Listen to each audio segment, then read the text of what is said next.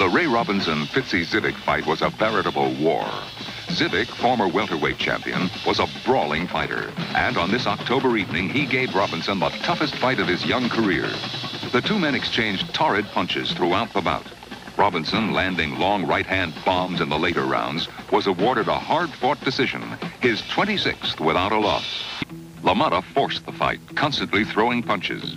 Robinson, caught on the ropes too often, was unable to counter effectively and lost a very close decision in 1943. Just 2 weeks after his loss to LaMotta, Ray is back in the ring. In New York City, Ray takes on tough Jackie Wilson. Wilson gives Robinson a good manhandling in the early rounds. Ray, scoring frequently with accurate rights, drops Wilson midway through the fight, and after 10 rounds, the decision goes to Robinson. Ray signs to fight the legendary Henry Armstrong, seen here in training for the upcoming fight. Nicknamed Hurricane Hank, former champion Armstrong will be a stern test for young Ray. Armstrong's bobbing and weaving make it difficult for Robinson throughout the fight, but Ray's lightning left jab is enough to give him the edge and the judge's decision. In February 1945, Jake LaMotta and Ray Robinson meet for the 4th time. With 3 exhausting battles between them already, Jake and Ray did not disappoint anyone. Robinson, now 25, was pressed to the limit, but Ray makes it 3 out of 4 as he triumphs again. Just 2 weeks after the Lewis Kahn bout, Ray takes on Tony Riccio. This rare film, taken by a spectator, is the only existing record of this fight in 1946. Robinson, in magnificent form, sends the crowd home early with a 4th-round TKO. There seems to be no stopping Robinson's rise to the top of the welterweight ladder. 3 weeks later, Ray stops Cliff Beckett, here shown in another unique home movie of this exciting young fighter. Unbelievably, Robinson and Sammy Angot weigh in just 6 days later. With the winner promised a shot at the welterweight title, Robinson and former lightweight champion Angot fought toe-to-toe for 10 punishing rounds. But superior hand speed and accurate counterpunching were the difference as Ray wins a unanimous 10-round decision.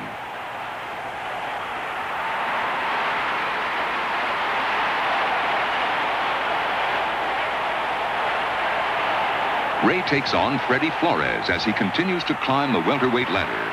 Flores, a seasoned club fighter, is no match for the awesome two-handed attack of Robinson and falls in 5. Tommy Bell on the left and Ray Robinson square off for the most important fight of their lives. They're fighting for the world title left vacant by champion Marty Servos' retirement. There can be no mistakes. Robinson, boxing brilliantly, lands repeatedly with rapier-like lefts. Bell takes everything Ray can throw and lands telling blows of his own. After a masterful 15 rounds of boxing, Ray Robinson becomes the new welterweight champion of the world. June 1947, Robinson signs to fight California's Jimmy Doyle in the first defense of his welterweight crown. What took place before and after that fight will live in Robinson's memory forever. The night before the fight with him, I dreamed in my sleep that I knocked him out and he died in the ring. And I got up that morning and I told the commission that I wasn't going to fight. And they said, why? And I told them what I had dreamed, Aldo. They said, oh, Ray, no, that's just a dream. And they called a Catholic priest and a minister. And they came and they talked to me and told me to go ahead with the fight. And just like we dreamed, Aldo, I hit him a left hook and he died right there in the ring. It's terrible when you have a premonition before.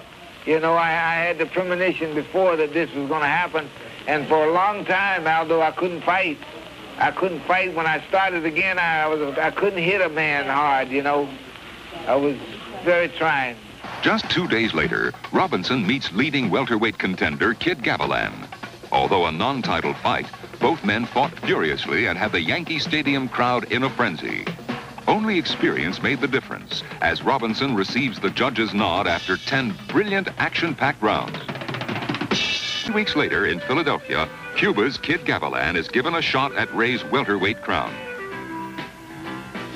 Gavilan is out to revenge his loss to Robinson of 1 year ago. The 29-year-old Robinson is giving away 6 years to his younger challenger. Both men perform brilliantly as they exchange savage punches again and again. When the final bell sounds, Ray Robinson is still champion of the world. The morning of the Robinson and Fusari weigh-in, suddenly a very unusual problem occurs that actually jeopardized Ray's crown. Wait a minute, Commissioner. He's all right, Vic. What do you mean he's not? No, just a minute. Let's have it orderly here now. I don't think you've made it, Ray. 147.25. That means you're a quarter of a pound overweight. I think you can make the weight, and ordinarily, Vic, the weigh-in would be at 12 o'clock. This time at 11 o'clock, we advance it up for the benefit of the newspaper men and for the fighters and the photographers and so forth. And so you would ordinarily give them an hour to make that quarter of a pound difference. Well, I'll tell you, Commissioner, ordinarily I would. But due to the fact that this is a championship fight and sugar's got a quarter of a pound over, I'd prefer that I give that quarter of a pound of sugar to somebody that needs it and get down to the 47 pounds according to our contract. Don't worry, he'll make it. Well, that's a very thing to worry about. He'll make it. Very patriotic gesture, but after all, so you've got to make the 47. So we'll give you until 1 o'clock to make that quarter of a pound. I'll make it before that, Commissioner. A few hours later. Let's try it again now. I hope you've done it this time, Ray.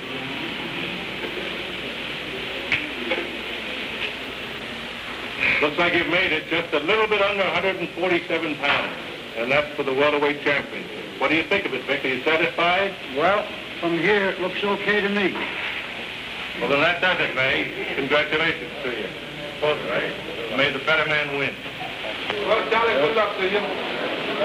I think I need it because I haven't ate a good meal in 5 days.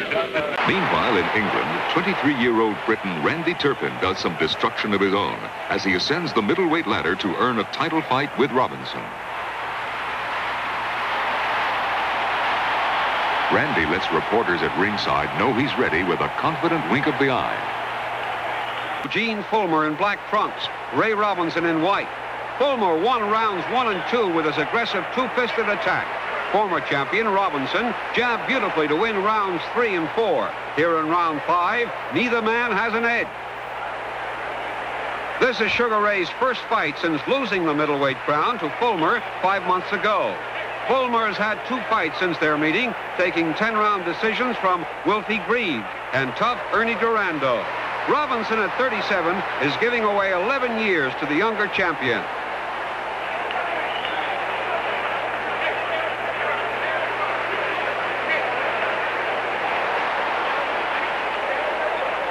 Fullmer misses with a windmill right hand. Ray must be very careful to stay out of Fullmer's punching range. Robinson is content to score with his long left jab and sharp combination.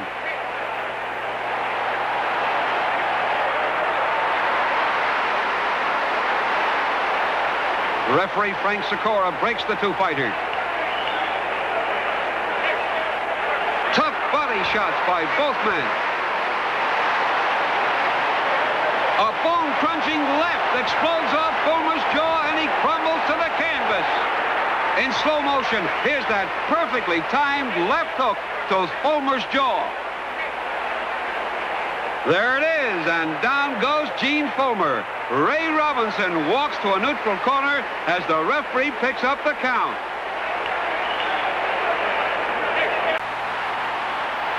Ray continues to campaign in the middleweight division to establish himself once again as a contender for the world title.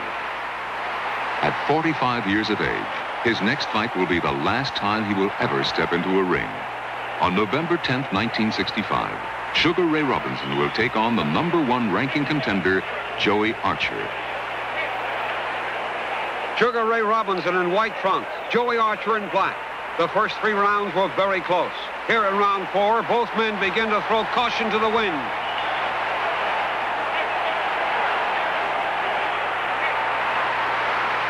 Again, they stand toe-to-toe and slug it out.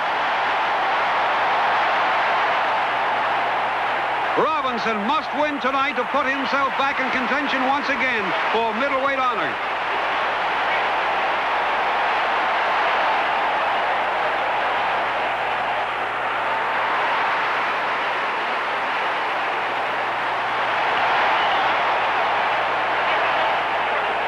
Robinson and Archer split rounds 5 and 6. Here in round 7, Archer lands a stinging left-right combination that sends Robinson crashing to the canvas.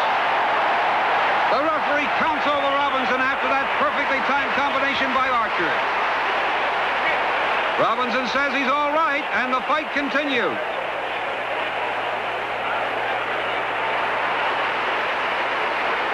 Torrid punches by both fighters.